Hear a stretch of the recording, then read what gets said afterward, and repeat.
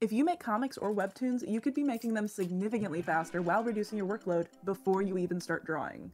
When you're a webcomic or webtoon creator, you know what it's like drawing a bunch of illustrations every update, and that takes time. Some platforms encourage as many as 70 panels per update, which, back in my day, we rushed out a page a week and we liked it. Anyway, here are 10 tips for making comics faster by reducing your workload. I encourage everyone to use references as they work, but finding references is another part of the process that can take a while. Sometimes I'll take awkward photos with my phone or webcam to reference, hoping from the bottom of my heart that no one else ever sees them. And you might already know that you can use 3D models and pose them for reference, but remember that the perspective limitations of a digital lens can vary, and you can work your butt off, but the overall look might still feel wonky if any element hits the uncanny valley of perspective. But hey, on the flip side, sometimes a wonky perspective is also a great stylistic choice that makes a work even more memorable. You can push more depth into a panel and distract from those uncanny elements by throwing a foreground element in. Defocus or give it a deeper, darker level than the rest of the composition. This can help make the reader feel more tangled within and immersed in the environment just by slapping some stuff in front of the camera. Obviously, don't do this for every single panel, or, you know,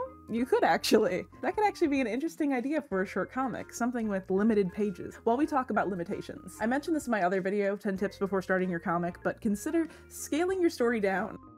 In that same way, I encourage you to set limits. Limitations may be the most unlikely of places to harness creativity, but perhaps one of the best ways to get ourselves out of ruts, rethink categories, and challenge accepted norms. Instead of working forward a page at a time, set a limit at the gate of how many panels a project is allowed to be, or how many chapters, maybe how many characters even. This prevents the scope from becoming overwhelming. I encourage you to brainstorm. If you could only tell a story in 3 panels, how would it go? What if you could only add 1 mid-story panel to flesh it out? Why stop there? Maybe limit the color palette too while you're at it. If you make these decisions early and you plan the project around it, you'll be more likely to finish because the end of the tunnel is in sight from the beginning. And it means that you can make choices in the story based on the limitations that you're setting. If you're making any assets ahead of time, like a background that you intend to reuse, you might be able to use it in a scene in the second act and write it in from the start, which means that you can also make the usage of coming back to that place mean something in your story as it takes place in that location that you've already drawn before. It's making choices like this from the start that can help save you time in the long run, like giving yourself micro deadlines for individual tasks.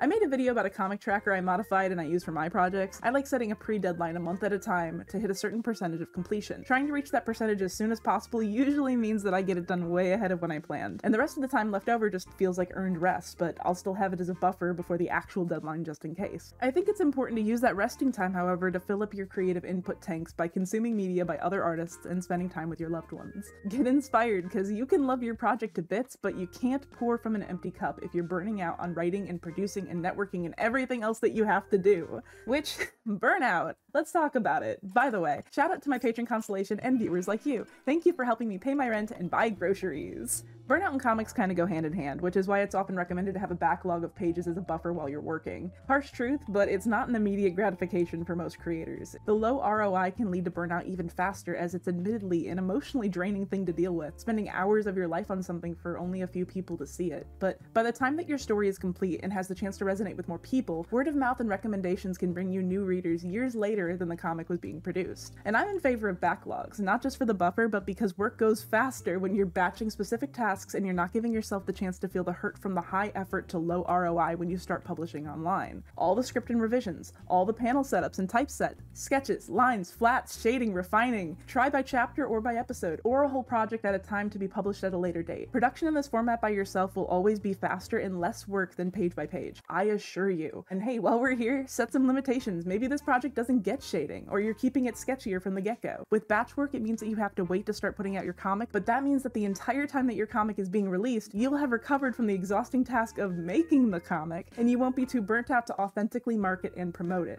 Not having to divide your attention and switch gears will take less energy. Less energy means more work done with decreased odds of burnout. It also means that if a certain panel is giving you trouble during the line art phase, you can just jump around and work on different ones before coming back to it. You're not pressed to get that specific panel done for tomorrow's upload, you know? This method helps you learn how to say good enough.